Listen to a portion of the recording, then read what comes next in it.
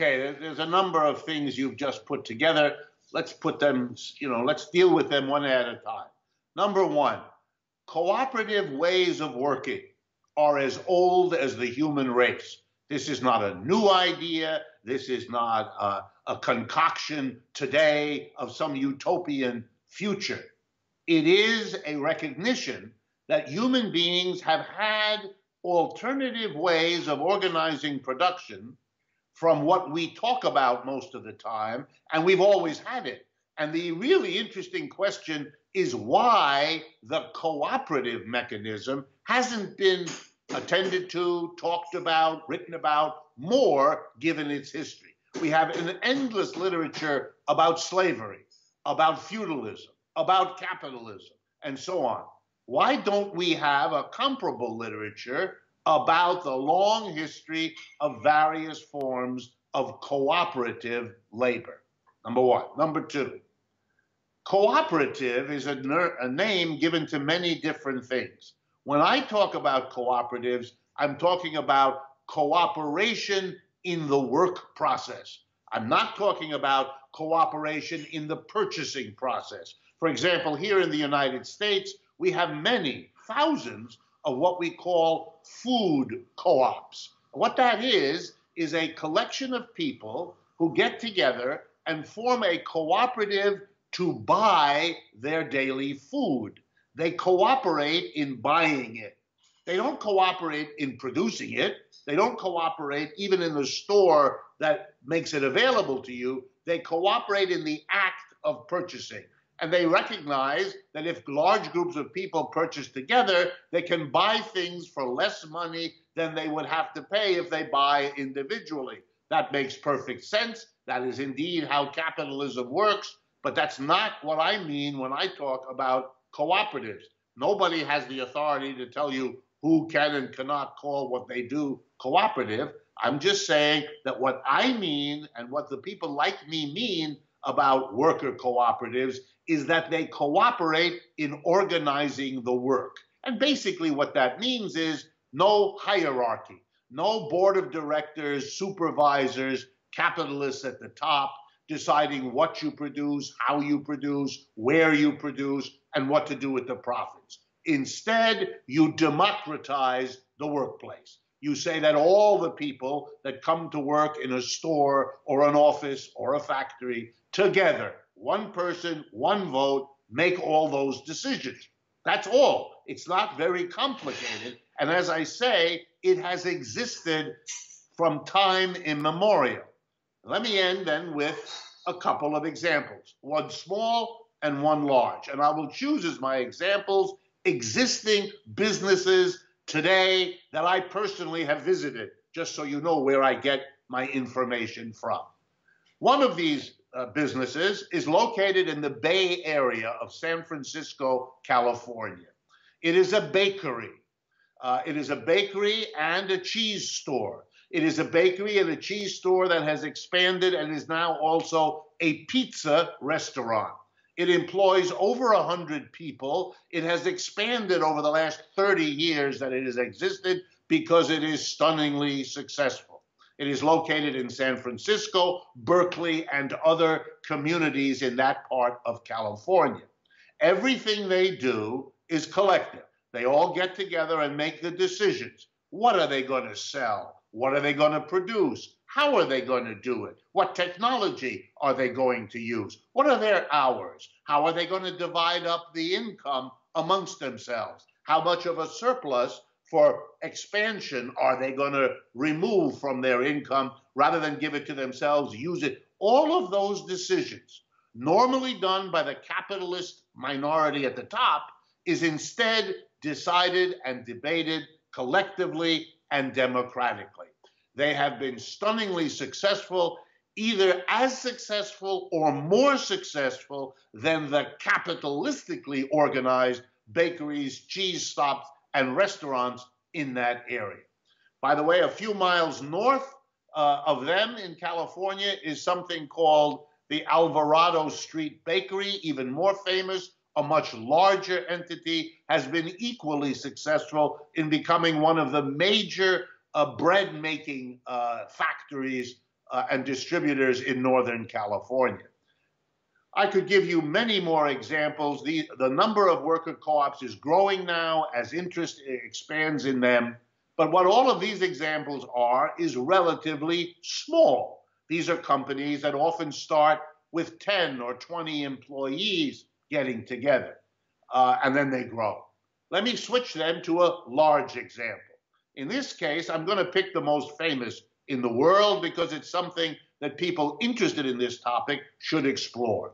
It's called the Mondragon Cooperative Corporation. It's located in the Basque Country, in the northern part of Spain, just below the Pyrenees Mountains that separate Spain from France.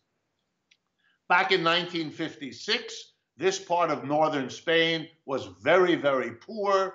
It had become even poorer because of the Spanish Civil War in the 1930s and then World War II.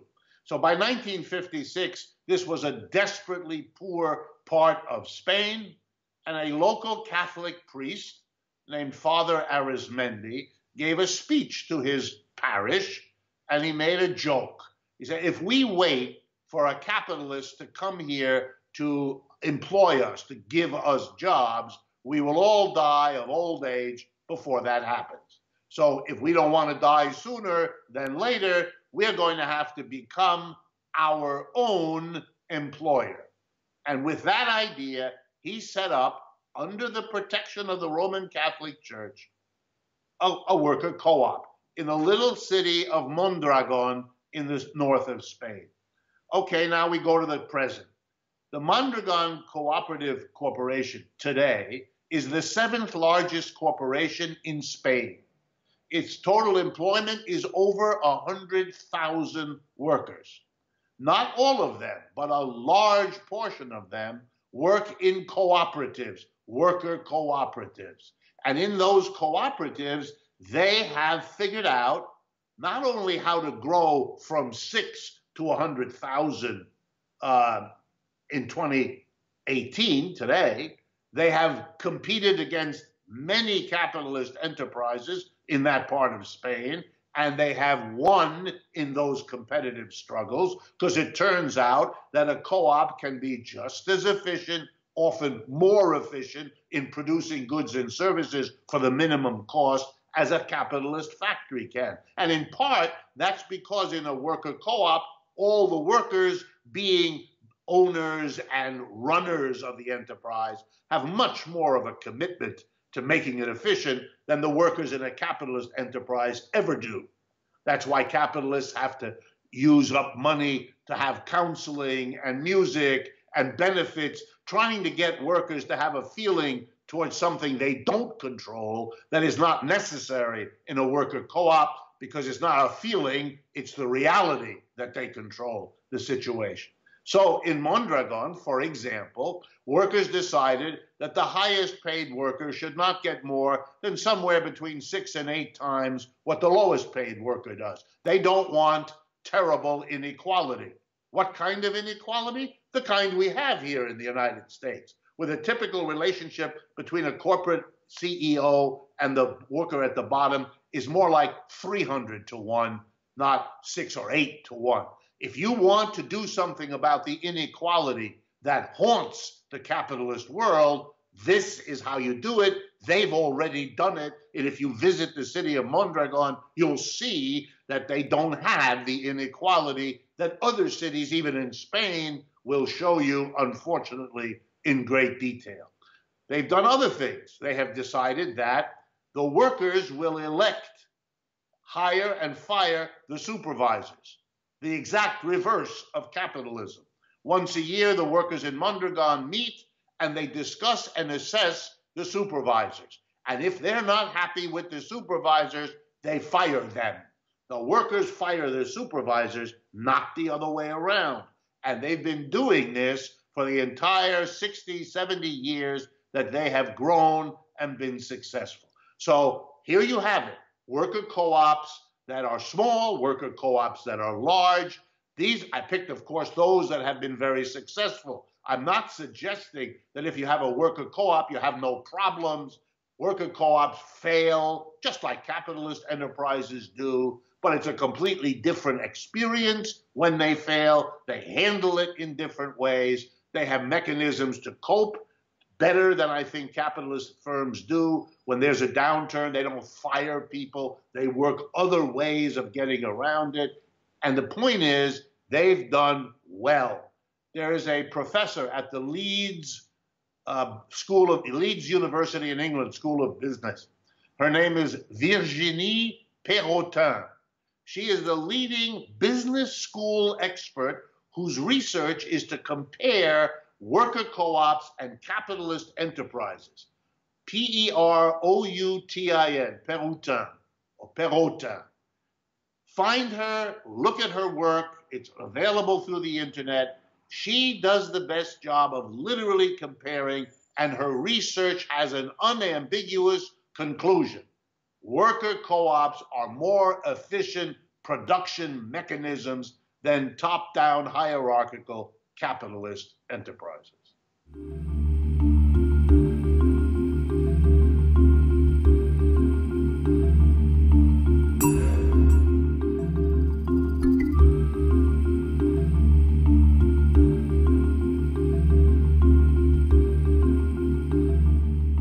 Yes, but let me begin by explaining why it's always been a struggle to get decent public services for the mass of people.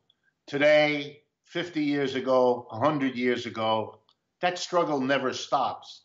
And before I show you that, let me explain why. Because in a capitalist system, the competitive success of any enterprise depends on it being successful in competing with other enterprises that produce the same thing. So one shoe producer has to worry that the other shoe producers will make a better shoe or a cheaper shoe. And so there's this endless pressure in capitalism on each capitalist to make as much profit as possible so that you can buy the machine that allows you to compete successfully with the others. You can find a new and cheaper source of leather. In other words, the more profit you make, the better able you will be to survive and win at the competitive struggle. Well, that means you don't want to use your money, the revenue you earn in your business, for anything other than winning in that competition. You want every last euro, every last dollar to be available so that you can compete. Therefore, for example, you don't want the government to come and tax away your profits in order to give people welfare benefits or public housing or free schools or health care. You don't want this. This is money you could keep for yourself and use to compete and survive better. Instead, your ability to compete and survive is weakened because you are asked to help other people. This strikes you as absurd and as crazy. And that's why the business community is always either trying to block social programs for the mass of people, or if they failed at that and those programs exist, to attack them, to weaken them, to reduce them, because that's in their need. That's what they need. And they're angry and bitter. And so it becomes very easy for them to ridicule the people who get help on the grounds that they're lazy, that they don't really need this, that this is a way of making them dependent on the government. They should be made to go out there and struggle like we business people are. And you can even go to the other worker who earns an income, tell him the same story. Your money that you need to send your child to school, to get a nicer home, is being taken to take care of these people who don't really need it, who aren't victims of a system, but are actually failures in their personal life. This is a disgusting way of dividing people from one another. It's usually wrong. It is overdone at the very least. It is divisive of the community that you're trying to live in. These are all the costs of capitalism, but it's hidden from people because the question of capitalism cannot be raised, and you're only forever struggling who gets the money, him or me or her, and so on. As a result, no sooner do workers succeed, make a struggle, get a benefit, then the capitalists fight against it. That's why you always have this fight. That's why it's always a problem that the capitalists, especially when you're not looking, take back a benefit that once had to be forced from them. I'm going to give examples from the United States because I know the history here better. So let's go back to the last time that the working class in America rose up, demanded, fought for, and got major social services. It's the depths of the Great Depression of the 1930s. In 1933, for example, the rate of unemployment in the United States, official by the government, 25%. 1 out of 4 members of the working class had no job. What that meant was every single American family had either a brother or a sister or a cousin or an uncle who had no work. And that person became dependent on the rest of the family, which is why the problem of unemployment was a problem for everybody, right? Very serious. Nobody had prepared the American working class for such a situation. The entire ideology of the preceding century was that the United States was a special place where things only got better, where capitalism was explodingly successful. The idea of a general collapse was unthinkable for Americans. So there was no ideological preparation. But the mass of the working class in the 1930s, suffering this unemployment, came together. They formed the greatest union organizing drive in American history. We have never seen anything like it before. We have never seen anything like it since. In a matter of months, millions of people who had never been members of trade unions, whose parents had never been members of trade unions, joined trade unions as a way to get through the Great Depression with less damage than you otherwise would have. We also had 2 strong, large socialist parties and 1 strong, large communist party. It's hard to understand, but the United States had those things. And in the 1930s, the communists, socialists, and unionists worked together. And as a bloc, they went to the then president of the United States, Franklin Roosevelt, and they basically said the following to him, not in these words, but this was the message. We voted for you to make you president. You must help us, the mass of people. And if you don't, we will not vote for you again. You will never be president again. And something else. Some of us, the socialists and the communists, are prepared to make a revolution if you don't help us. And remember, in the 1930s, everybody had a very clear remembrance of the 1917 revolution in Russia, which wasn't that old at that time. Okay. Here's what Roosevelt did. He understood he was talking to millions and millions of Americans. This was not a small labor movement. This was a big, powerful one, becoming larger every day. Likewise, the socialist and communist parties were strong organizations, national. So Mr. Roosevelt went to the corporations from which he came and to the political leadership, and he said, we have to meet these people. We have to do something, or else we're not sure we can survive. And he said particularly to the corporations and the rich, you better give me the money because the government has no money. It's the Great Depression. Nobody has a job. Nobody's paying taxes. The government has no money. You must give me the money to take care of this mass of people. And I advise you to do that. Give me the money so I can do it. But I'm telling you, he says to them in a room, if you don't give me the money, you may not have any money to give anybody pretty soon. It was real clear. And if you had trouble understanding it, every day there were pictures of communist-led marches through the downtown of New York and Chicago and Los Angeles and Houston, just to help you understand this was not a threat that was idle. This was real. Okay, here's what Roosevelt accomplished. He split the industrial ruling class.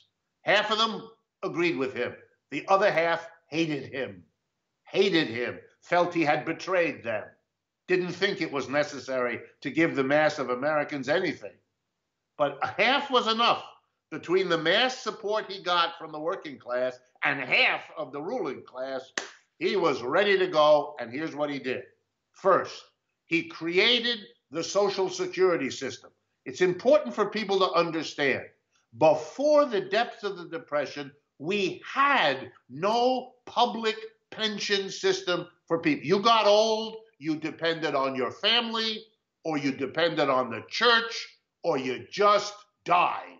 Those were your options, okay? Suddenly, the president says, I am going to give every person who reaches the age of 65 a check in the mail once a month for the rest of their lives, no matter how long they live. Unheard of in the United States. For the first time in 1933, we have a public pension system for people to rely on. It cost a huge amount of money. Where did he get the money? It's very important. He taxed corporations and the rich. The very thing that we are supposed to believe today can't be done, mustn't be done, is unthinkable politically, he did it. And as you'll see in a minute, he did it for more social programs, not just Social Security. And did that destroy him politically? Not at all. Roosevelt was reelected 3 times to be the president of the United States.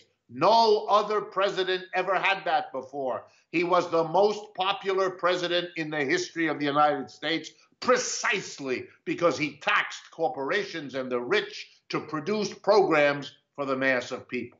Well, what else did he do besides Social Security? Number 2, he developed and started the Federal Unemployment Compensation Program. Here's what it was. If you lose your job through no fault of your own, you didn't do anything wrong, you didn't destroy a machine or anything like that, if you lose your job because the company can't justify hiring you, the government will give you a check for a year or 2 every week to help you work through finding a new job, surviving. We never had that before. If you were unemployed before, you went to your family, to your friends, to your local community and begged. Third, for the first time, Mr. Roosevelt passed a minimum wage law. You could not pay a worker less than an amount of money that was enough to get a minimum standard of living for your family. We never did that before. We had never had unemployment compensation, we had never had Social Security, and we had never had a minimum wage. Fourth and finally, he went on the radio and he said, if the private capitalist sector cannot provide work for the millions of Americans who ask only to have a job, then I, as the president, will do it. And between 1934 and 1941, he created and filled roughly 15 million jobs for Americans who were unemployed. Where did the money come to pay that? Where did the money come for the unemployment check? It all came from taxing corporations and the rich, or at least a large part of it came from there, proving that that's a viable politics. So that's how the benefits that Americans to this day enjoy, especially the Social Security system and unemployment compensation, because the minimum wage has been destroyed here, and public employment in the last 10 years of the great crash of 2008, we didn't even discuss public employment in this country. Neither the Republicans nor the Democrats, neither Bush nor Obama said a word about it. They didn't do it. They didn't even discuss it. That's how hard the capitalists pushed back against all of this. That's why we have to keep struggling. But the reason we struggle is because the capitalist system creates an enormous incentive for the capitalists never to rest, to either block services for the mass of people, or if they can't do that, like in the 1930s, they couldn't prevent it, well, then they wait a few years, and then begin to undermine it, to weaken it, and eventually, when they could, get rid of it. It is a tragic waste of popular energy to keep fighting the same battle. That's why those of us who are radicals explain to people, don't keep fighting for another reform. This is a system that undoes the reform as fast as we create them. This is a problem of a system, and it's the system change that is the only real solution.